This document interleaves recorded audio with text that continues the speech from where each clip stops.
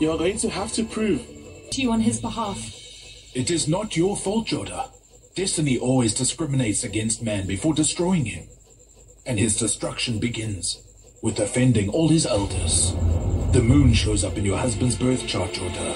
It's in the house of the unconscious, meaning his wisdom will be corrupt. The next year will prove to be very bad for him, especially if he continues on this path.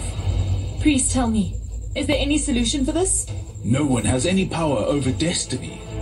Now, you can just be patient.